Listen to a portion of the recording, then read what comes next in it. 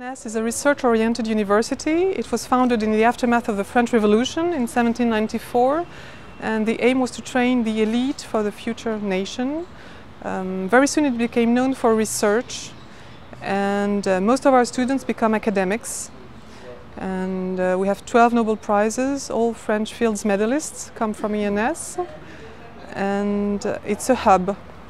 It's research-oriented, interdisciplinary, and very international, with about 20% of international students nowadays.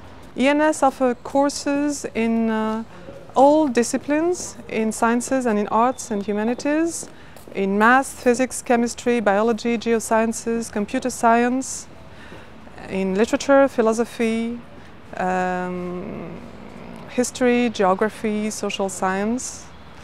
The aim is to help students acquire more skills, open up their mind, discover new horizons for research, and very often they become academics. They move forward for PhD, either in France or abroad.